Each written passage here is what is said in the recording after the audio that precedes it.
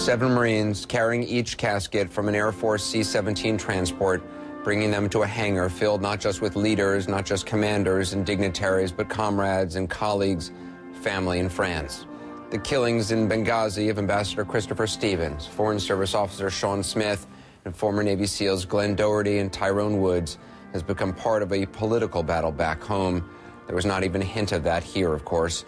Among those in attendance, Colin Powell, Secretary of State during the last administration. The current Secretaries of State and Defense were present. Secretary of State Hillary Clinton saying the 4 lives lost were lived in service to their country and are, in her words, at the heart of what makes America great and good. President Obama vowed to bring their killers to justice and not shrink from commitments around the world. The United States of America will never retreat from the world. We will never stop working for the dignity and freedom that every person deserves, whatever their creed, whatever their faith. That's the essence of American leadership. That's the spirit that sets us apart from other nations. This was their work in Benghazi, and this is the work we will carry on. President Obama today talking about the mission that so many Americans do and what 4 Americans died doing. We put them front and center tonight. Ambassador Christopher Stevens, Sean Smith, Glenn Doherty, and Tyrone Woods. Joining me now on the phone is Ambassador Stevens' stepfather, Robert Comande. Mr. Comande, I'm so sorry for your loss, and please extend our condolences to your entire family. What do you want people to know about your stepson? Well, I think what we learned today it tells me what his legacy was. At the Anderson Air Force Base, when the caskets were brought back, 800 members of the State Department were there, and the President spoke for the first time. He spoke at one of these ceremonial dignified transfers, and Secretary Clinton spoke, and they all expressed the understanding that Chris's commitment to Libya and to the country has left a legacy that will live after him.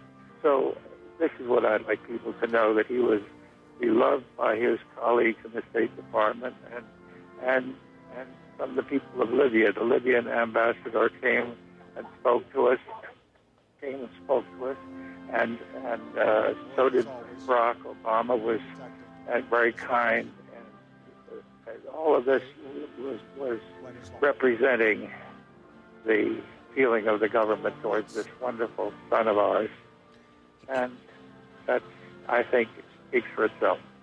He probably could have had a cushy posting. He probably could have had, at this point in his career, a much safer posting. He seemed like the kind of ambassador who really wanted to be out there with people, out there on the streets with his sleeves rolled up. Yes, but he loved Libya as unbeautiful as it is. And the ambassador expressed his deep affection for Chris, and the messages we've gotten from Libya, and the signs in the streets of counter-protest proclaiming Chris Stevens with Libya, and that to me says it all.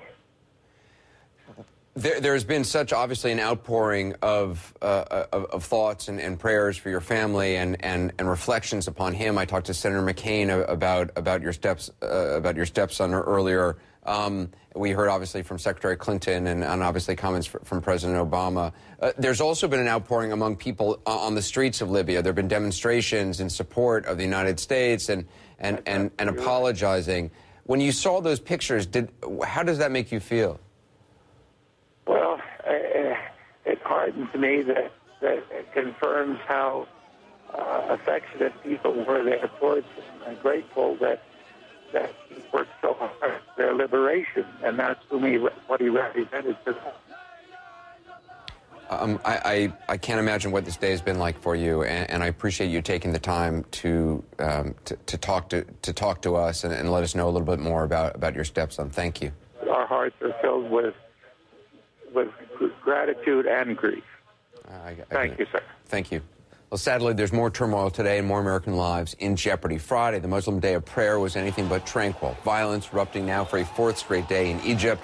More violence as well in Sudan, Yemen, Gaza, and Syria. Protests as far away as Afghanistan and in Tunisia, birthplace of the Arab Spring. At least 3 people have been killed in clashes between rioters and security forces in and around the U.S. Embassy. Some managed to get into the complex, tearing down American flags, raising their own.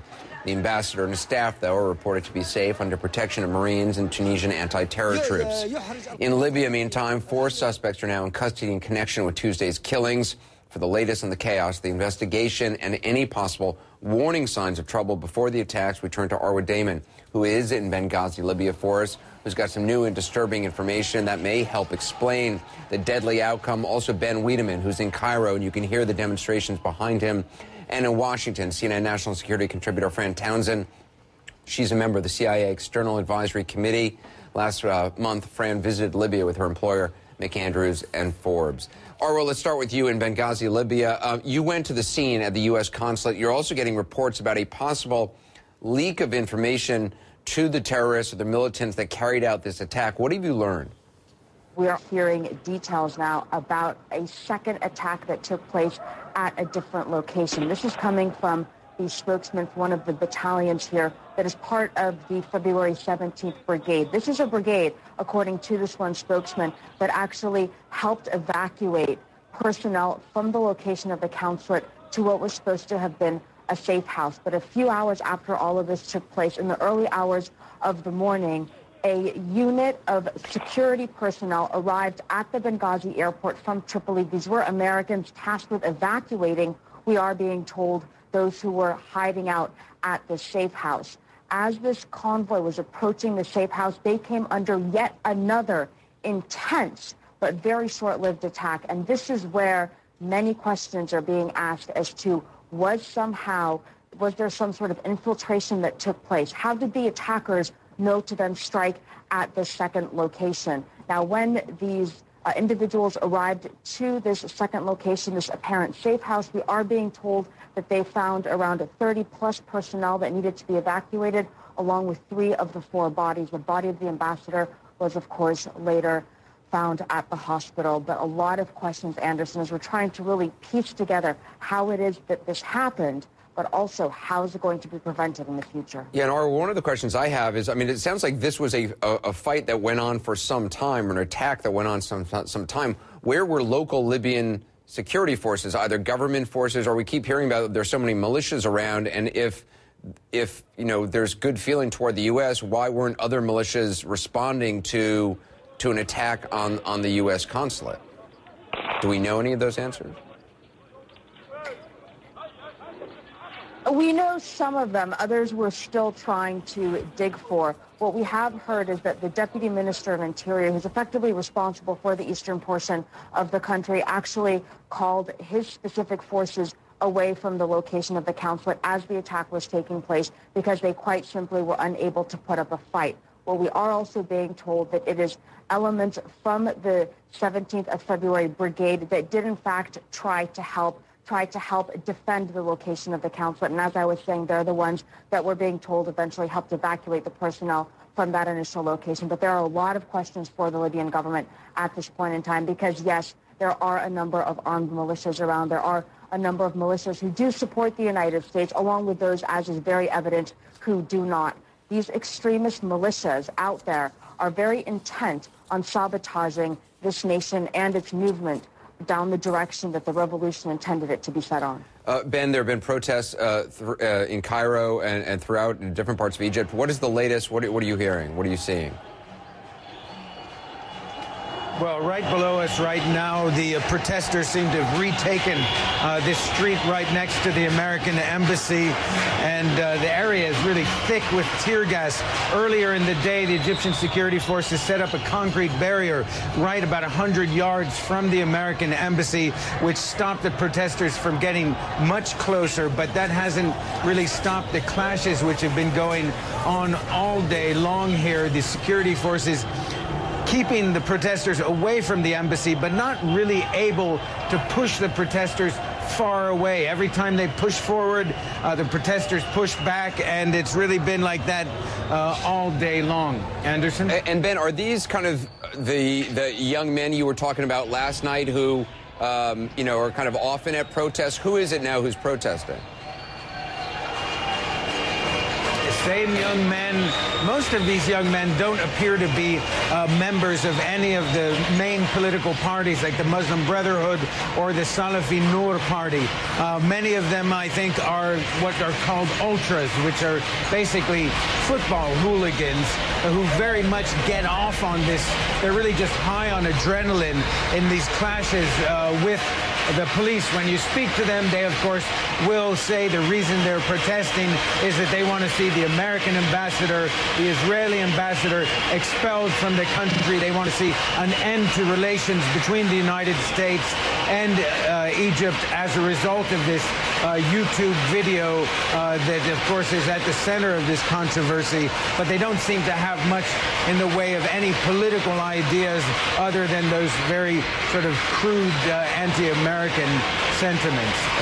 If they've retaken that street, Ben, I'm going to let you go so you can get off that balcony and get back inside. I appreciate, Ben, you being with us. Fran, there have been questions about intelligence that could have prevented this attack in Libya. You've been working your security sources. What have you been able to find out? You know, Anderson, American intelligence officials will say to you that until very recently, the focus of the Libyan government and Libyan security forces had been anti-Gaddafi loyalists. And remember, right after the immediate aftermath of the tragedy on September 11th and the killing of Ambassador Stevens, we did hear that there was concern by Libyan officials about anti-Gaddafi, pro-Gaddafi loyalists. Now, they said around the end of August, and when I was there, Anderson, on a business trip, everyone I spoke to, Libyan officials and American officials, all talked about their growing concern about extremists in Darna, a city to the east of Benghazi, where they believed Islamists were gaining strength and they were heavily armed. Unfortunately, it turns out that was a valid concern. I never have gotten the sense that they had any idea that there was such an immediate and specific threat against the consulate. In fact, they suggested my going to visit that consulate. And despite protests, Fran, spreading throughout the Middle East today, you say some people in the administration may be breathing a sigh of relief. Why? Well, security officials across the U.S. government, what you were seeing now in Egypt, what we saw in Tunisia, I think they were prepared for the worst. That is, the protests worldwide would all take on that sort of very violent, extreme threat to the embassies and posts. I think there was some sense of relief. They were glad they were prepared, but they didn't see that widespread violence that we saw in Tunisia and we're now seeing more of in Egypt. Fran, I appreciate you working your sources, Arwa Damon as well, in Benghazi. Please be careful, and Ben Wieneman as well. We're on Facebook. Follow us there. On Twitter as well, at Anderson Cooper. I'm tweeting tonight. When we come back, new allegations being leveled at the Obama administration, including this shocker, that scenes like this wouldn't be happening if Mitt Romney were president. We'll tell you who said that. We're keeping them honest.